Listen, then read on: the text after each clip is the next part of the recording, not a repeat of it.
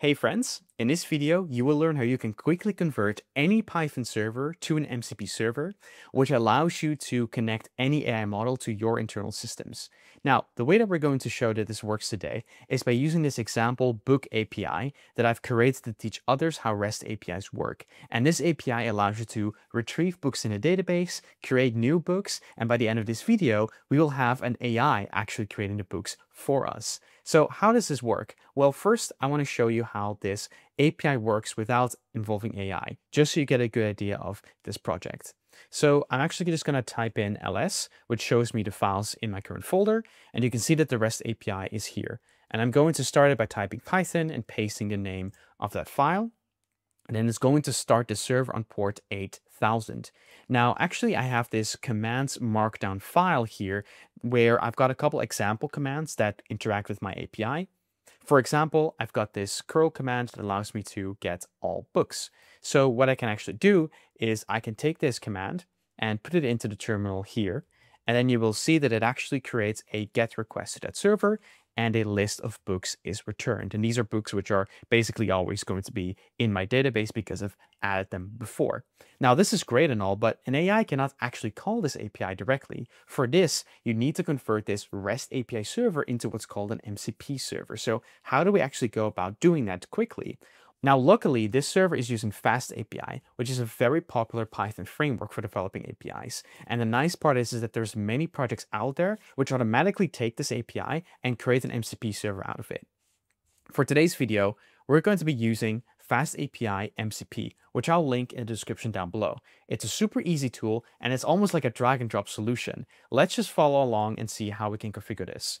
So if we scroll down, you can see that we have to install FastAPI MCP, and in my case, I'm going to do it with pip. So I'm going to go ahead and copy this, and then in my terminal, I'm just going to quit the server and just paste that pip install command.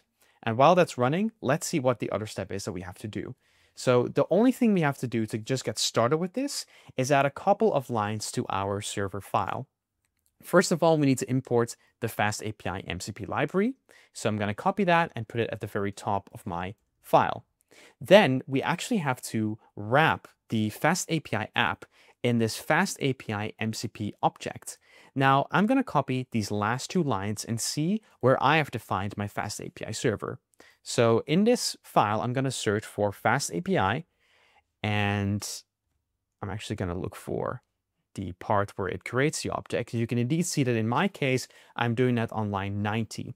Now, I'm actually going to put these helper methods at the very end of my file because I want to make sure that I include all of the endpoints of my API in this MCP server. So I'm going to just scroll down, and before this file actually ends, I'm just going to paste those two lines, and we should be good to go already, actually. So I'm going to go back to this terminal here and actually clear out everything that you see. And then I'm going to go back in my terminal history, and I just want to run python rest server.py again. Now, you're not actually going to notice that much has changed. In fact, I can still use the REST API server as I've done before. I can rerun this command here on the bottom right, and you can see that the exact same books are being returned. So let's actually go ahead and open Copilot now and connect it with this MCP server. If you're using any other AI code editor or AI tool like Claude Desktop, you can follow along with this. You just have to read the documentation of whatever tool you're using. But the great part is that it's MCP, it's generalized, so if it works for me, it's going to work for you as well. So let's get started. I'm just going to open Copilot by pressing this button here. And then what you see is there's actually this kind of tool section here. And if I click on it, I can add more tools and I can add an MCP server. So you get a couple different options here. But when you're converting a REST API server into an MCP server, most of these frameworks will expose it as an HTTP server with server-sent events.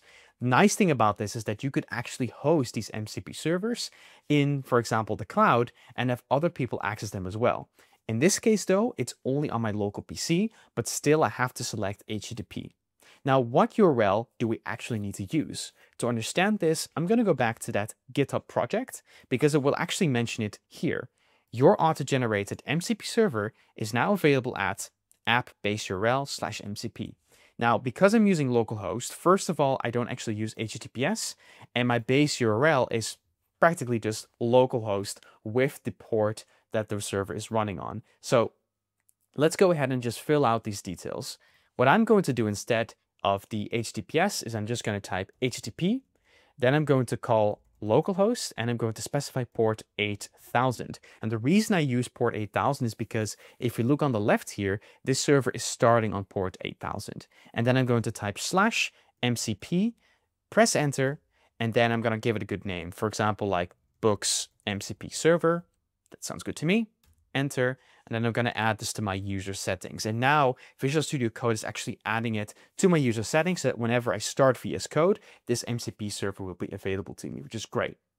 And if you pay close attention, you will actually see on the bottom right here that there's this little new icon. This is actually a refresh button, which will make Visual Studio Code fetch all of the new tools which are available. So I'm going to click this button and you can see here on the top left that actually a couple of requests have been made. And this is what's called tool discovery. So Visual Studio Code does a get request to this endpoint and then a couple of post requests to figure out what tools are available because it needs to know that beforehand so that it could communicate to the AI, hey, you can choose to call any one of these tools. And indeed, we can now see that there are more tools available. If I click on this list again, you can see that the Books MCP server is now available with a lot of different methods. Now, how is this actually possible? How did it already create so many different tools? Well, this is a great part about that framework. It takes your existing REST API and creates very logical tools from it. So for example, this get all books is an operation that's defined in our REST server. So I'm going to go ahead and open the REST server file again, give it a little bit more room, and just show you where that is. So I can actually go to /books, and you can see that on line 98, we have a get endpoint, which is used to retrieve all books. And because we've defined this in our FastAPI server already, this MCP wrapper just takes that and is allowing an AI to query this exact endpoint as well, which is great news. But this is all theoretical, so I'm going to show you that this actually works. First, I actually open a new window of Visual Studio Code because I want to prove to you that I'm not cheating with this and giving Copilot more context by showing it that server. This is just completely outside of the context, and I'm going to open Copilot again. Now, if I switch to the agent mode, you can see that if I do all of the tool calling, those tools are available. I'm just going to only select the Books MCP server tools, and I'm going to press OK. And now I'm going to ask the question, retrieve all my books. So I'm not even explicitly asking it to use the MCP server, but it knows that it has access to a Books API. And you can indeed see that it's trying to run get all books, books get. So I'm going to click on continue, and you can see that indeed the command has run.